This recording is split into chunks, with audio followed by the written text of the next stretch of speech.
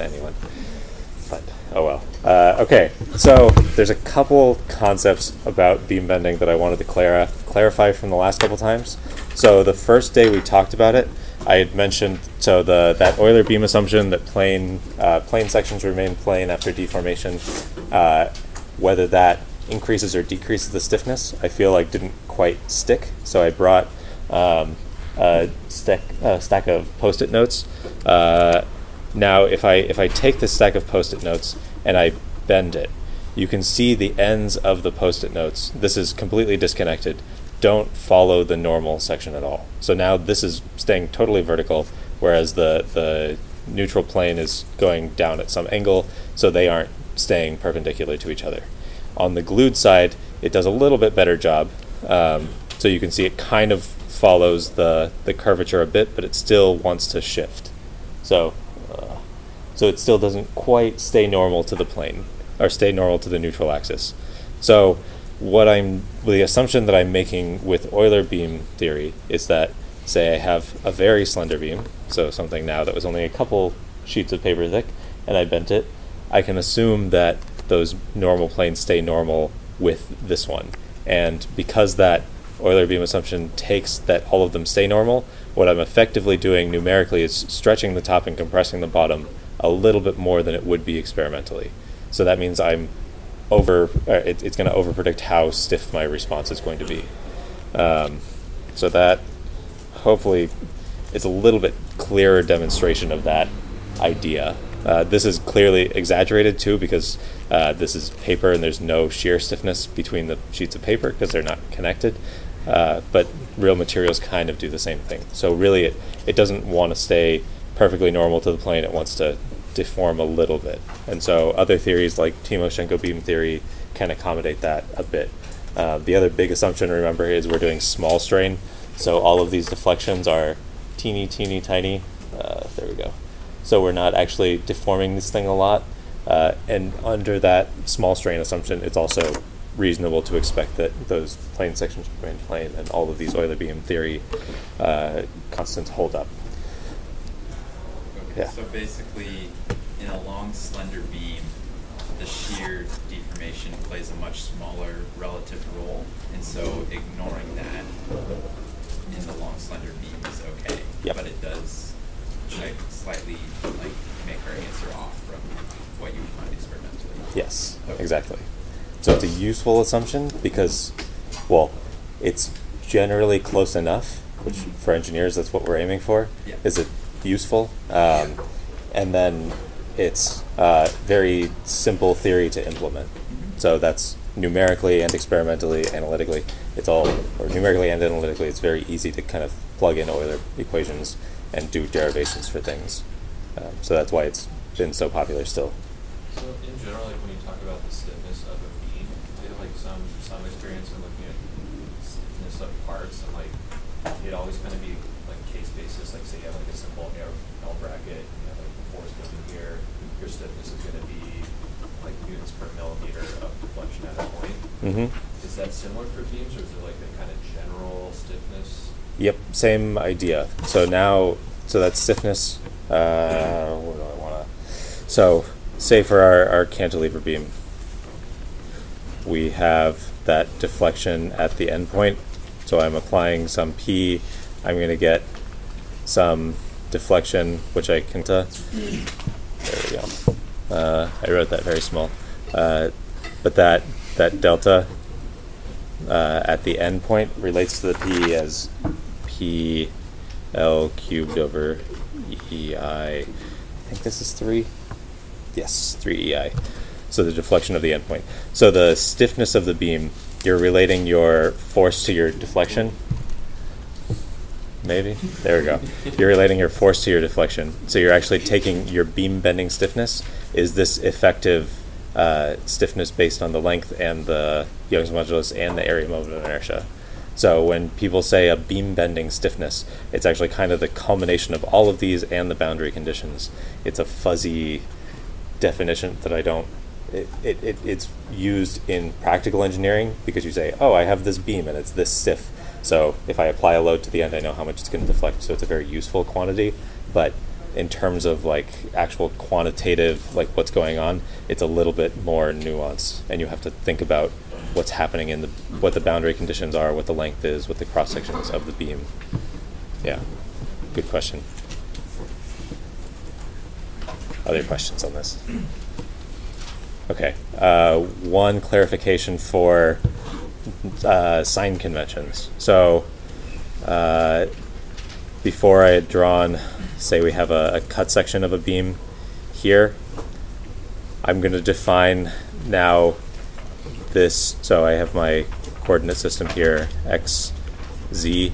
I have some q and some moment. So positive moment here is on a cut side of the beam, on the right side of the cut side of a beam. This is a positive moment going downward along the direction, so it's in the direction of positive z.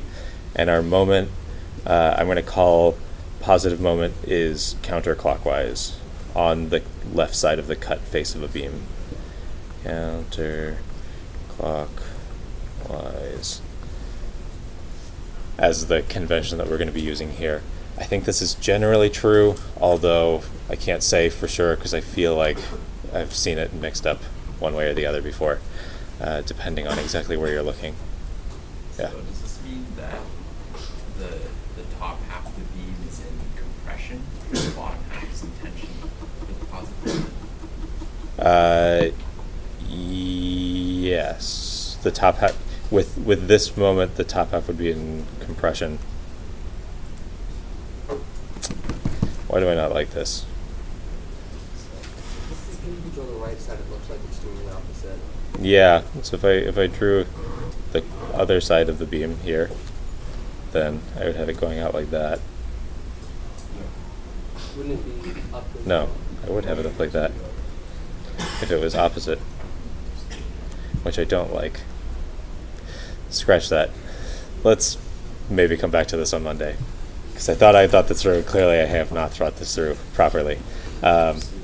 So let's jump to so the shear force definition that I had given you is for a rectangular beam, doesn't hold for other beam cross sections. There's a way to derive it for other cross beam sections that I'm not going to talk about. I'm just going to leave you with that shear equation because that's what will be useful for the lab, and because we don't have time to go through a full shear derivation and other loading conditions. For the shear force, at least, now in this convention, so this one I'm fine with, let's take a look back at our 3-point bent beam. So I had thrown out the equations at you guys for the end deflection of the beam and the moment of the beam. So when I have this 3-point bent beam with some load P on the center, what I actually have is now I can say that there's a corresponding reaction force P over 2 here, reaction force here P over 2. So let's erase this a little bit.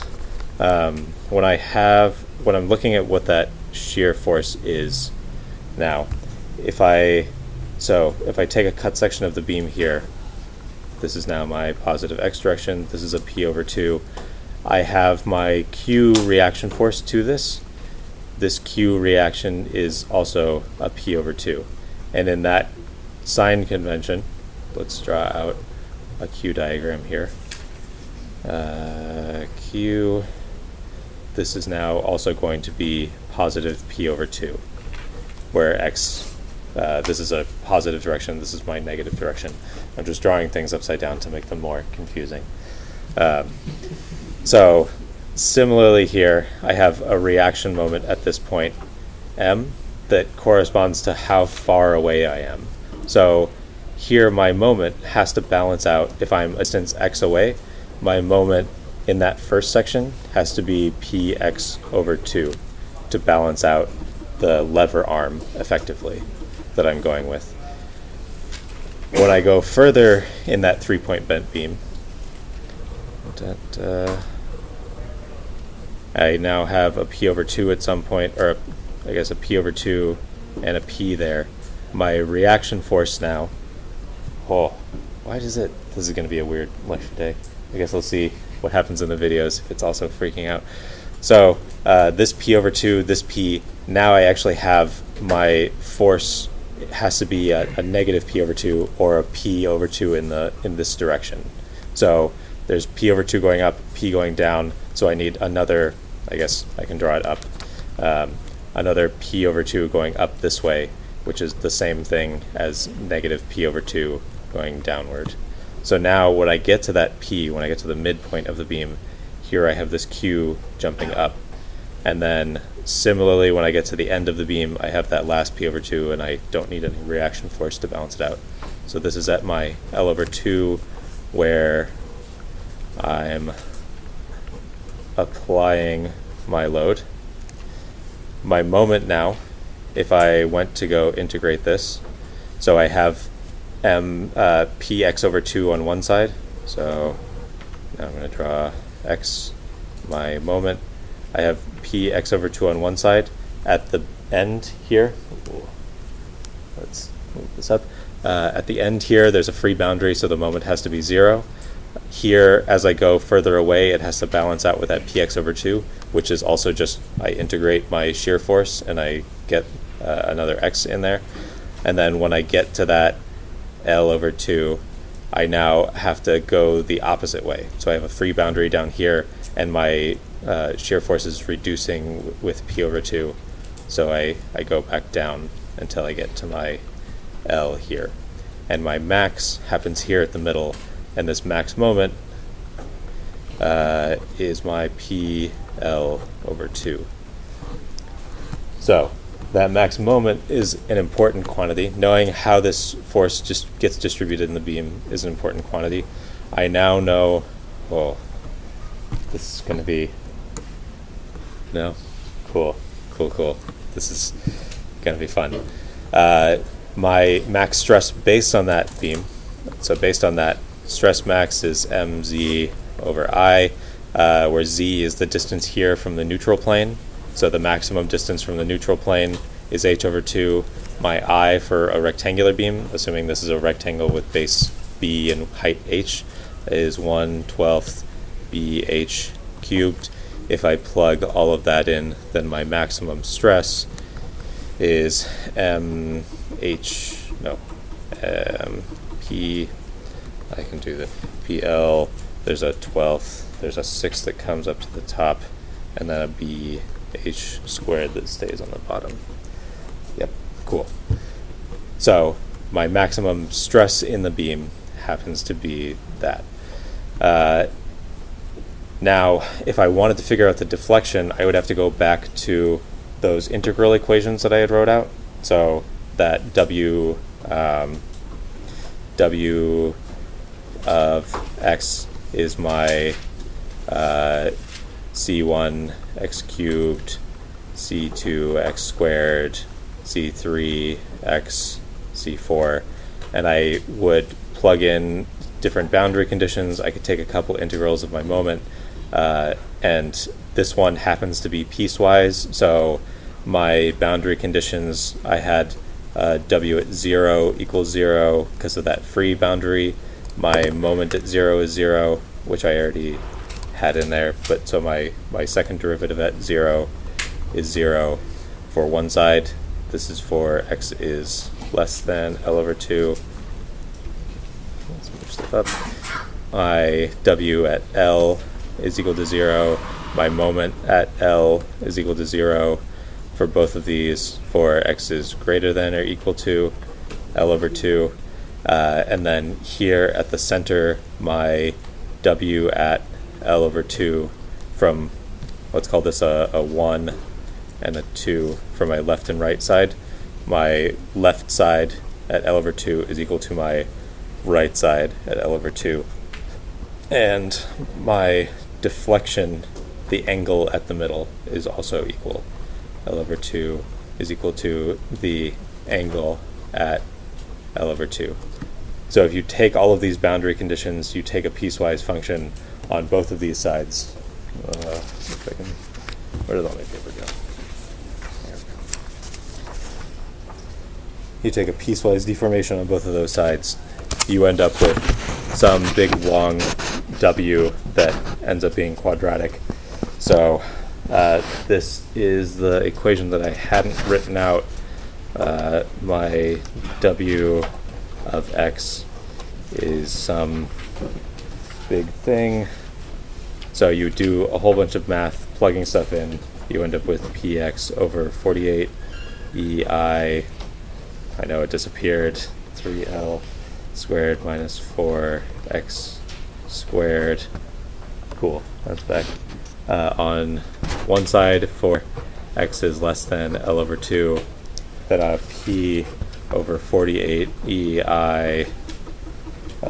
This is now 4x cubed minus 12lx squared plus 9xl squared minus l cubed for x is greater than L over 2. So it's this big, long, kind of gross equation that you end up with by plugging in these boundary conditions into that solution. Most of the time, you won't see this reported at all. People don't normally care about it. What people actually care about is the maximum deflection of the beam, so they can get the bending stiffness. So that maximum deflection happens in the center of the beam. You can kind of tell based on symmetry. You could take a couple derivatives and also figure it out. And I can say that W max is in the center of the beam, so it's the W at L over 2, and that's PL cubed over 48 E I L. So you see that now for a 3-point bent beam, the deflection would be a lot less than that of a cantilever beam. So that boundary condition is kind of coming into play. You can sort of imagine, no, I'm not going to get into that. It's the 3-point bent beam is sort of like two cantilever beams stuck together, but that's more detail than we need to think about. Back up on your sigma, you had a z, and that z refers, is that the midpoint? Yes. The z star that we were talking about from before, is this a different z? So this is, I'm going to say, for the bar. When I'm actually looking at this thing, my coordinate system technically starts here. And I'm not drawing it out properly, my z and my x. So for a beam, the z now is the distance from the neutral plane, where my coordinate system, I'm going to define my 0 as my neutral axis. So the maximum distance from the neutral axis I can get, if I have a beam of height h, is that h over 2. Yeah. How'd you get the sigma max was 6 PL over pH squared? I don't know if the 6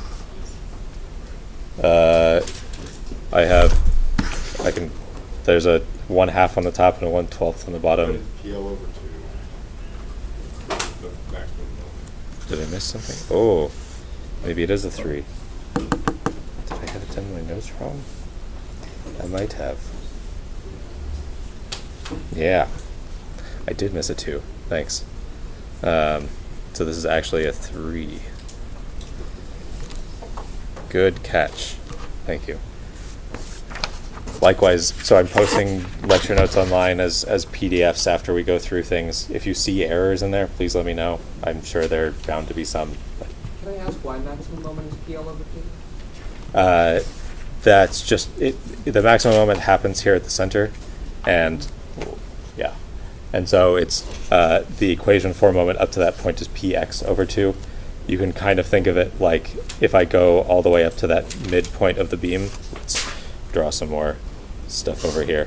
Yeah, I was thinking of PL over 4 because you're not going the full length of the beam to get there. Oh, X is L over 2, so it's PL. x is all over 2.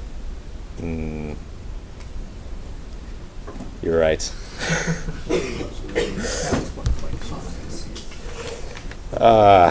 over 2 is as the coefficients on that last equation, I think. Yeah. So it's maximum at the middle. Oh, there's another 2. I'm just missing 2's all over the place. Thank you. So the max moment, yes, is actually PL over 4. My bad. I wonder if I actually have it right in my other notes. So this should be 3/2. Isn't it Okay. the sum of both, though? The sum of both. Like on either side, both forces? It should be like the moment on one side and the moment on the other side. Yeah. It's just one moment in the middle that's acting. So It's like P over 2 times L over 2, and then doesn't really say much. I want to say no, but now I'm not entirely sure. So I need to actually go through this again in a little bit more detail. Okay. So for your lab next week, these equations, I'll make sure they're right in the notes when I post them. You'll need to know what the max stress is, what this moment distribution is, what the shear is in the body, how to calculate stress from that, how to calculate shear or uniaxial stress and shear stress from those, and you'll need to know what this deflection is, or deflection equation is. We'll also need to know stress and strain rotations, which is what I need to get through by hopefully Monday, and we'll start touching on stress today. So real quick, I'm going to throw some stuff at you for 4-point bending, and I'm just going to give you equations and really briefly talk about them just so you have them. So 4-point bending now, I'm going to set this up. Let's move this down a little bit. Generally is done symmetrically. So let's say 4-point bending. So here I'm going to have some applied load still that I'm going to call P to the top middle part of this, which I'm going to split into two components along the beam. I'm going to have these ends also be simply supported, meaning I have a fixed and a fixed there. So I'll have a corresponding reaction force, P over 2, P over 2. I'm going to say that these act at a distance A,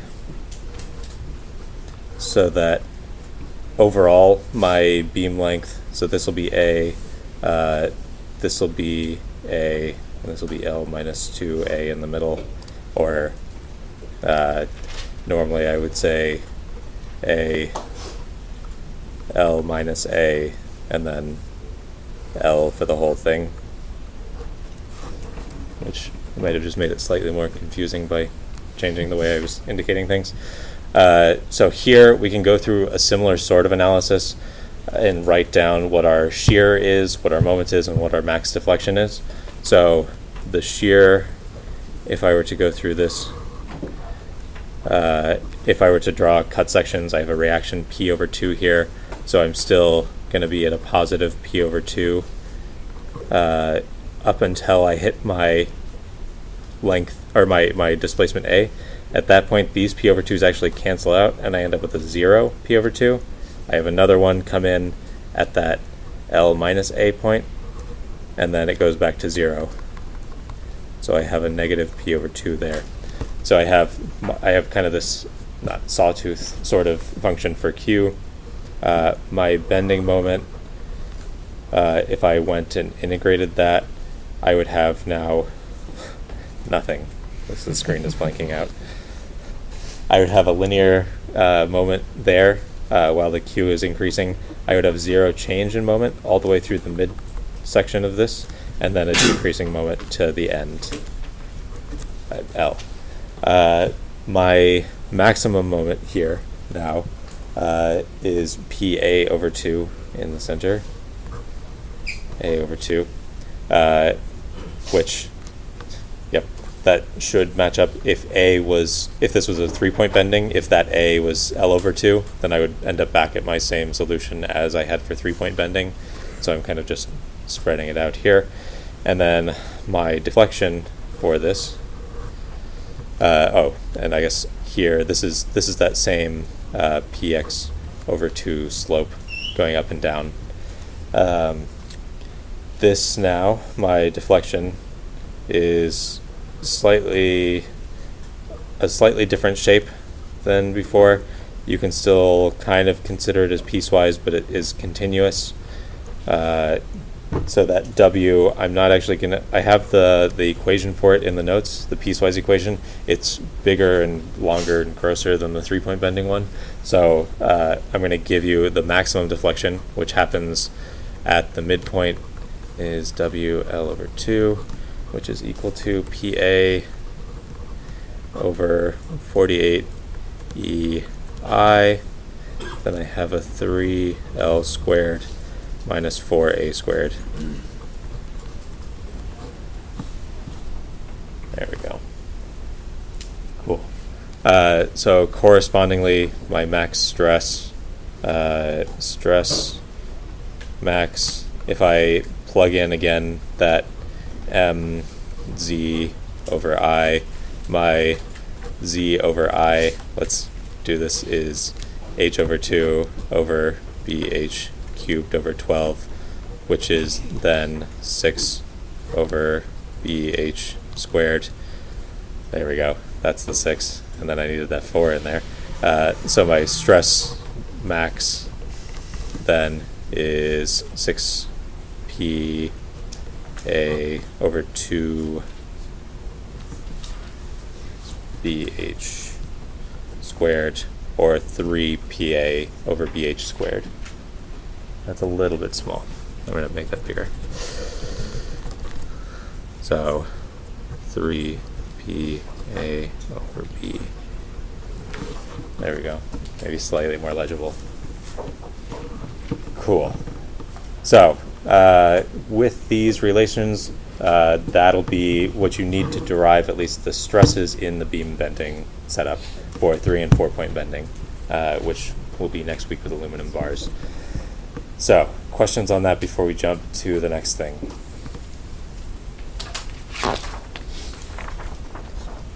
Cool. Any more mistakes that you can catch that I made? I'm sure there are plenty. Okay. Cool, cool. So, now let's jump to talking about stress and strain. So, on the second lecture, we talked about what stress was, what strain was, what engineering stress and strain were, how they were defined.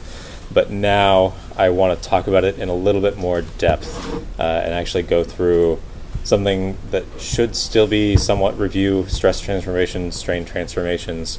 But about that, we have to look at stress as we would in an engineering context. So this section is now going to be my, in the notes, section 3, which is stress, strain, and elasticity.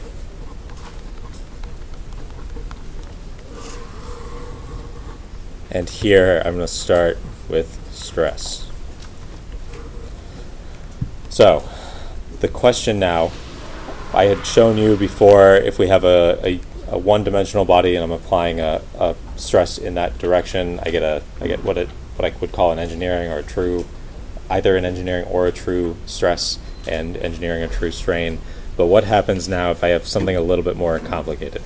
So what happens if I have some random shaped body, which I'm going to affectionately call my stress potato, and I apply some random loads all around the outside of this.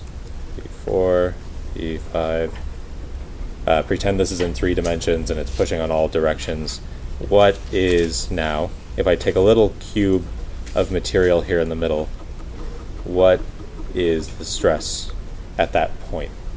Can I call it a uniaxial stress? Can I call it a biaxial? How do I look at stress components? How do I even think about this? So it turns out there are 9 different stress components that we can consider. So I'm going to draw that cube now blown up a bit.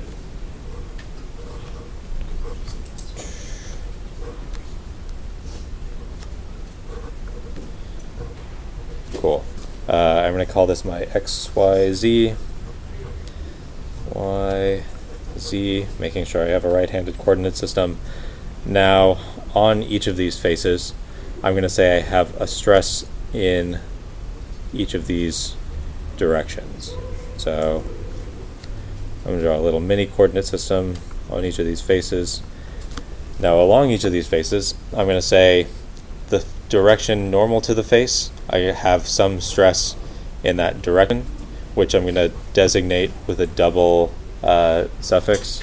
So I'm going to call this my sigma xx going this way, sigma yy going out or going up, and sigma zz going out of the plane here. In the directions on the faces now, so these you can consider as our uniaxial tensile stresses, except now we have it in 3 directions. In the other directions, these are our shear stresses. So here, as a notation thing, I'm going to use xy. This is effectively the same as using a tau. Sometimes it gets used interchangeably. I'll mainly be using it as a sigma xy, but they mean the same thing. It's just a notation thing. So along that face, I'm going to say on the face that it is and in the direction that it is. That's the shear. So my sigma xy, so this is on the x face in the y direction. Now similarly, I can plot out all these other ones. This is my sigma on my x face in the z direction. This is on the z face in the y direction, on the z face in the x direction. This is on the y face in the z direction, and this one is on the y face in the x direction. So now I have a whole bunch of stress components all on this 3-dimensional body. And there's a whole... Trying to think about each of these 9 individually is a little bit difficult. So what we normally do to make things a little bit more approachable is write this out in matrix form. So this is something I think you should have seen before, hopefully. I feel like this is something people have gotten tripped up on in the past. So you've seen stress written out as a matrix. Cool. Anybody who hasn't? No? Haven't used it? Okay. We'll show, in this one, we'll get into a little bit of detail of how we actually use it. Here, I'm going to draw an underline to designate this as a stress matrix now, which technically is a stress tensor, which I am not going to get into the nuance of what the difference between a matrix and a tensor are, but know that mathematically this is actually a tensor. So if you hear me say stress tensor, don't get too worried. We're not actually going to be doing anything different with it. So now I'm going to write these all out. Sigma, I'm going to put those uniaxial stresses along my diagonal components, CZ, my shear along these directions, XZ, YZ, YX, ZX, and ZY, all out in a matrix like that. Is that big enough? Is that legible? Maybe. Okay. If it's not, please let me know. So now, if I want to look at a couple simple cases, so to relate this back to something you're hopefully familiar with, let's look at a uniaxial tension, biaxial stress, and pure shear. So now if I have, let's say, X, Y, Z, and I just have some applied stress along that direction of the beam, my corresponding stress is going to be sigma and then zeros everywhere else, because I only have stress in one direction uniaxially. So when we draw that engineering stress out, this is actually what we consider the stress as in the body, but we ignore all of the rest of that because why would we look at 9 zeros or 8 zeros in a thing? For biaxial stress, you can do something similar.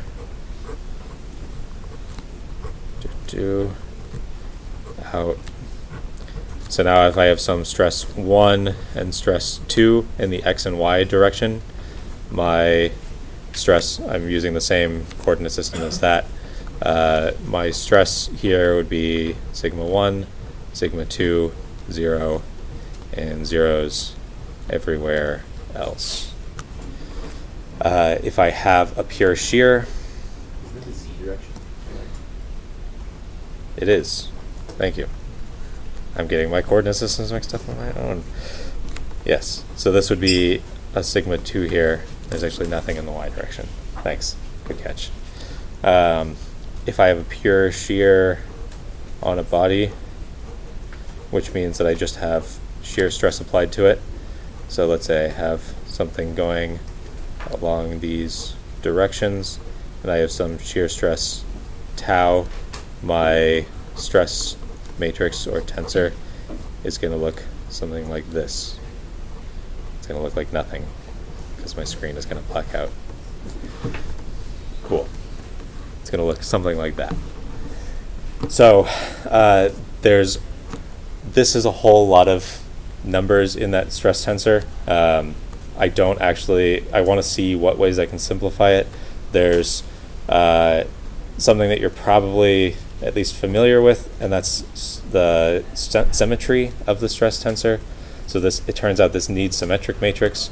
The way we figure that out, so we know that in our body we're applying some state of static stress.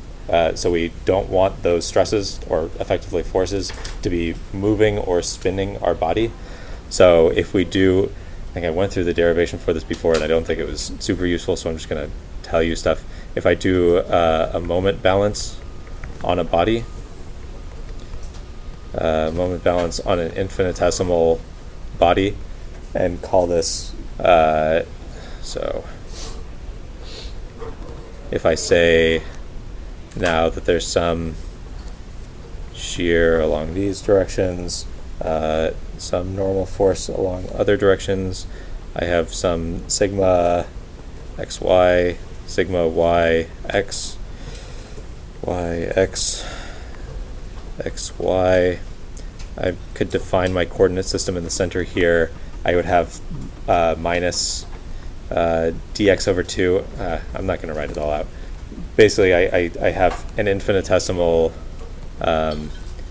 dx here and a similar infinitesimal dy. I would take the sum of all these bodies, so I would take a sum of the moments around this center point, and I would say if I don't want my body to spin, that sum of moments has to be 0, and what I end up with is that this has to be symmetric. So my sigma xy has to be equal to my sigma yx. So then that means that for all of these stress tensors, I can say that if I know what my sigma xy is, it has to be the same on my yx. And effectively the reason for that is that when I apply a shear, I don't want my body to spin around. So in order to, based on a moment balance, my body's symmetric. There's one other one. You can do a conservation of linear, or conservation of force in the axial direction, and you end up with a stress equilibrium on a body that I don't really want to go through because I don't think you end up actually using it. But at least we have stress here. So for this, so next week on Monday we'll talk about what that, how to move that stress tensor around. So now that we have this in matrix form, changing stress direction. So now this is an important concept. That stress is a constant quantity in the body, and so later on, when I want to look at this in a different way, so let's say I actually want to change my coordinate system, and I want to rotate this around and say I'm looking at this now as a x, y, z. All of a sudden this stress now would be in this central position. So what I'm effectively doing is rotating my coordinate system, and in rotating my coordinate system I can rotate my stress tensor and get out stress in new directions. So you should have seen stress rotations in Moore's circle before, right? So that idea of Moore's circle, maybe we'll go through both Moore's circle and general equations for stress and strain rotations as a refresher. That's also what you'll need for the beam bending lab. But in general, what you're doing is just rotating this matrix around in space. So the stress in the body stays constant, and then the way that we look at it changes. And it turns out that's really useful because certain materials are going to fail differently depending on what direction their stress is oriented. So, for example, Our brittle materials generally fail in tension, ductile materials generally fail in shear, so it's useful to know what direction the maximum shear is and what direction the maximum tension is in, because then we know what direction our material is going to fail. But we'll get into that next week. For the next 5 minutes or so, I want to talk to you really briefly about the lab next week. So we haven't posted it yet. We'll post it sometime this evening. I need to go through it with the TAs one more time to make sure everything in there makes sense. We'll also be giving you a template for this lab. So we'll give you a rough sketch of, it won't have much detail. There'll be some general notes and instructions at the top. If my computer wants to turn on. Come on. This is not cool. No, am I gonna have to? Jeez. I've been having issues with it not coming out of sleep mode. Luckily, it's solid state, so it might start up in the next minute or two. Okay, but we'll give you a sheet with instructions for generally what we're expecting to see in the lab, what we're expecting to go where in the lab. And we'll see if I can actually show you the lab manual. Oh, is that why? You're installing updates. Oh, you son of a bitch. Come on. Are you kidding me? Cool. So that's probably not going to happen. Damn it, Windows. So I can explain it really briefly without actually showing you pictures. The lab manual will be posted tonight. You should take a look at it before you get to the lab. Just give it a read through, kind of understand generally what you'll be doing. The TAs will be there with you to set everything up. We'll be doing 2 experiments, a 3-point and a 4-point beam. And in that, we'll have 4 sets of strain gauge rosettes on the beam, which I'll talk about what strain gauges are, how they work, what the theory is next week. But in those strain gauge rosettes, they're located on different positions along the beam. Your job will be to apply some load measure to the beam using a little screw turnbuckle, which is two screws rotated or put into a thing that you twist that's screwed opposite direction so it pulls it down. When you apply that displacement, you'll measure out a reaction force. From that reaction force, you'll be able to figure out what the stress in the body is. From that stress, you'll be able to figure out what the strain is, and you'll have to rotate that strain to the direction of the rosettes. So that's why we need to get through stress and strain rotations. And then you'll take that theoretical value and you'll compare it to the experimental values that you're getting out of your strain gauges. Oh, it came up. Cool. I still only have 2 minutes now, but let's see if I can. Hey, solid state drives. Awesome. This will be online. So you'll have a 3-point bending, 4-point bending setup. There'll be strain gauges in different positions along the bar. You'll be measuring force here at the end. You're not seeing anything? Oh, cool. Never mind.